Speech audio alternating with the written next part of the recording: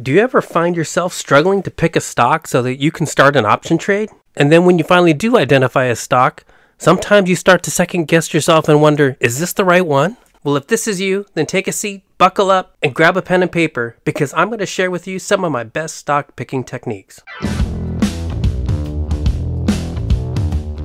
I can easily spend 10 or more hours every week reviewing stocks, researching the companies, their fundamentals, their financials, and the stock charts, trying to understand, analyze, and predict whether or not the stocks would make a good option trade. When I first started option trading, I was always afraid of picking bad stocks, which would result in me ending up with a losing trade. And believe me, having a losing trade hurts me down to my core. After years and years of trading, I've developed a method of picking stocks for option trades that seems to work well for me. Now, no one can actually predict how a stock will perform in the market, so the best I can hope for is to tilt the odds in my favor and take advantage of probabilities. Now, as a part of this process, I now create and share videos on my YouTube channel about my option trades so that you can see for yourself what I'm doing. Now let's get into the 3 steps I use for picking stocks for option trades. Step 1 is to use a stock screener, and I'm going to show you how I do that. Step 2 is analyze the choices. These are the outputs from the screener, so you're going to narrow down all of the choices from the 8,000 different stocks into a small handful of stocks that make the most sense for your profitable option trades. And then in step 3, you'll have the top stocks that best match your criteria and trading style. So here's the first step. With over 8,000 stocks available to trade, I always start looking for stocks by utilizing my one-button stock screener. You can download a free copy for yourself by visiting my website, simpleoptiontrading.com/one-button stock screener. You can see that I've downloaded and opened the one-button stock screener. It's a simple PDF document, but it contains a set of different hyperlinks that you can use to activate the screening tool with pre-configured helpful criteria. I typically like to start my screens by looking for stocks that are in a bullish trend. So I use this link here labeled bullish trend. I simply click on the link and it opens a stock screener pre-configured with the criteria needed to initially identify those stocks that are in an upward trend. For this demonstration, the stock screener has narrowed the list of over 8,000 available stocks into the 1,060 that meet our search criteria for upward trending stocks. Next, I like to look for stocks that are exhibiting unusually high volume. I do this by specifying the following criteria. For average volume, I'll select over 1 million shares traded. And for current volume, I'm going to select over 5 million shares traded. So this average volume is the average number of shares traded over a 3-day period. And then the current volume represents the number of shares traded on the current trading day. So this would indicate that there is some unusual activity or interest in this particular stock. Next, I like to find the stocks where industry analysts recommend the stock as either with a buy rating or a strong buy rating. So I'll pick buy or better as the ratings. And at this point, you can see our list of stocks has been narrowed down to the top 40.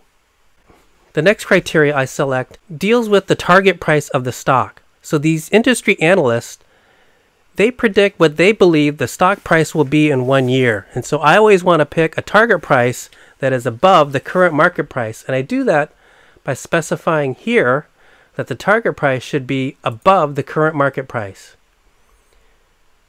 And our list of available choices is now down to 29 different stocks. Next, I want to identify the stocks that have options available for trading. And I do that by selecting here and selecting the optionable criteria. And now we see our list is now 28 different stocks. And at this point, I tend to search the stocks by price by clicking on the price column header. And you can see that the stocks are now listed in descending price order. And there's 2 pages, so I can go click next and get to the second page. And you can see the prices range from a low of $2.14 to a high of $216.60. So at this point, if you wanted to, you can actually specify pricing criteria. Let's say you're only interested in those stocks that are $20 and under. Well, you can specify the pricing criteria here and specify under $20. And so now our list will show only those stocks that are priced under $20. Using the pricing criteria is a great way to narrow the screening results so that you're only presented with the stocks in your desired price range. Here's one more example where if I wanted to find stocks that were priced under $5, I could specify the under $5 criteria, and I could be presented with a list of the 2 stocks that meet all of our criteria, priced under $5. Here's another helpful and useful feature of this stock screener. For example, I've got the criteria set for the stocks that are priced under $20, and now if I hover over the ticker symbol, I can get a small thumbnail view of the stock's chart. This is helpful for providing a visual screening of those stocks you've initially identified to help you narrow your search. Alternatively, I can select the Charts tab to see the charts for each of the stocks in my screening results list. Here's the tab, and by clicking it, we can immediately see the chart representations for each of the stocks. And by clicking a chart, I can get an immediate detailed view of that chart and the information about the stock. So the output from the stock screener is a short list of stocks that meet my initial criteria. Now these are optionable stocks under $20 that are trending upwards with good volume that industry analysts are recommending as a buy or as a strong buy. So this list of 7 stocks is much more manageable than the over 8,000 that are being traded in the open market. I have a list of 8 simple rules that I use for analyzing stocks. I'll run through a few of them right now, but if you're interested in seeing all 8 and learning more about them, then be sure to check out my video on YouTube where I introduce each rule and how I apply them to my stock picking activity. I'll leave a link in the description below. So do I like the company? Do I believe in their mission? And does the company align with my values? And could I be a potential customer?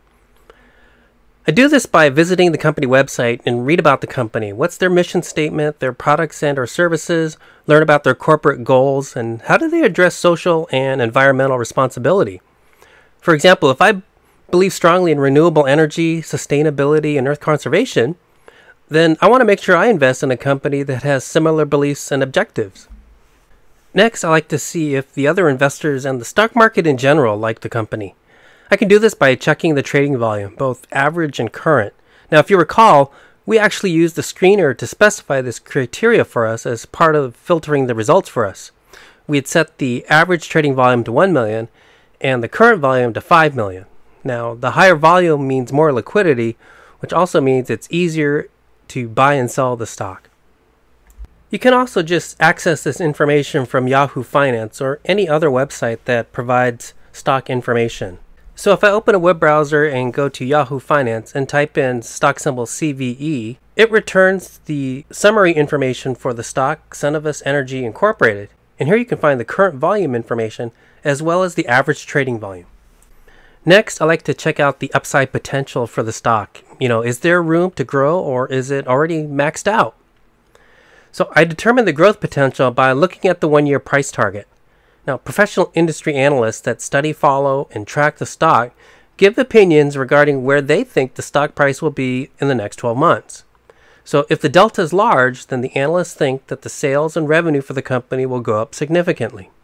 Let's go back to Yahoo Finance and take a look at stock symbol CVE. We can see that the 1-year price target is $12.71. So this stock has an upside potential of just over 28%. Conversely, if the difference between the current price and the 1-year target is smaller, then the company may have slower growth over the next year. Next, let's take a look at Energy Fuels Incorporated, symbol UUUU. Its 1-year price target is $6.81. And so the upside potential for this stock is much smaller, at just over 6%. If you're interested in seeing more of these rules on how they would apply to analyzing stock choices, be sure to check out the video that I mentioned earlier. After applying all 8 simple rules, I may find that only 1 or 2 stock choices are left for me to select. And at that point, it's so much easier to decide which stock to pick for trading. Or I may end up deciding to pick both. This is an introductory look at how I start to pick stocks for investing and trading. Now, I have not covered everything, but hopefully this is enough to help get you started in the right direction. There's so much more to cover, so I may end up making another video so that we can deep dive into some of the other areas, criteria, tips, and tricks. If this video receives enough likes, I'll make that follow-up video. In particular, when I choose stocks for investing, it's different than when I choose stocks for option trading, so I can show those differences in a follow-up video if there's enough interest. If you like the information about my stock picks, then consider joining my Patreon, where I share exclusive videos of my stock picks every week that I'm going to be using for profitable trades. I also include my research notes, stock analysis, and trading strategies for every stock I pick to watch for that week. And of course, all my videos posted on my Patreon are ad-free. There's one last thing before I end this video. Now, making profits and generating an income from option trading is a great thing, but keep in mind that all gains made from trading are considered income and are subject to applicable tax considerations. So every month, I save a portion of the profits that I earned in order to pay for my federal and state taxes. So please consult with your CPA, licensed financial advisor, and/or tax preparer regarding the tax liabilities for your unique situation. If you're still watching this video, I just want to say thank you so much. I really appreciate it. And I also want to wish you good luck and lots of success with all of your trades.